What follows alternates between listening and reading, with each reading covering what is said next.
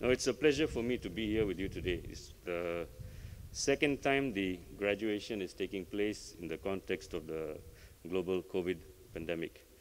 Many people are now looking in hope that the pandemic will go away and normal life will return soon. Well, the reality is different. The reality is that in Asia and some other parts of the world, the pandemic has taken a turn for the worse. So brace yourselves that life is not going to come back to normal very soon. What is the lesson I've learned from the last 15 months of managing Valencia Club de Football during the pandemic? That the business model and business operations of football clubs and other businesses in general have changed fundamentally and are not coming back. Companies have changed how they operate and how they think of business. We cannot sit back and do nothing in this context, wait for things to go back to the way they were. That would be suicidal for any business. Human resource management is very important. People working from home is a normal occurrence today. Working remotely was common in IT companies. Now the pandemic has forced all companies to adapt. This affects human resource management tremendously. What kind of people work better in these conditions? What skills do they need? Young people, like all of you, obviously have an advantage, natural advantage, but we have to be careful and balance this natural advantage of young people with their relative lack of experience. Older people like myself still have many things to offer.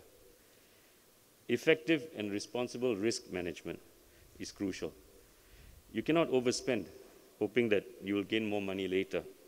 That is what has led many football clubs, if you're following the news, including Valencia, into trouble.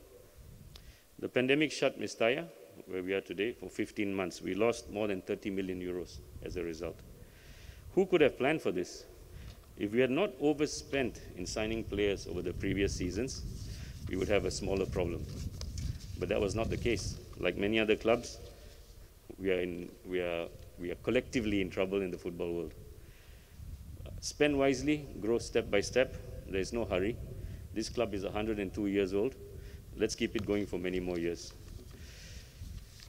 In times of crisis like this, be decisive.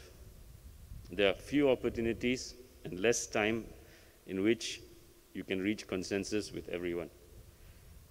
You can explain your decisions later. In times like these, you need to be a leader and take decisions. Of course, and without a doubt on the football side, consensus building with the coach is necessary and important process. Finally, he is the leader here on the field. I'm sitting up there. He's here on the ground. Haters, social media keyboard warriors, and those same groups who want to kill this club for their own interests will always be there. They have a very clear idea.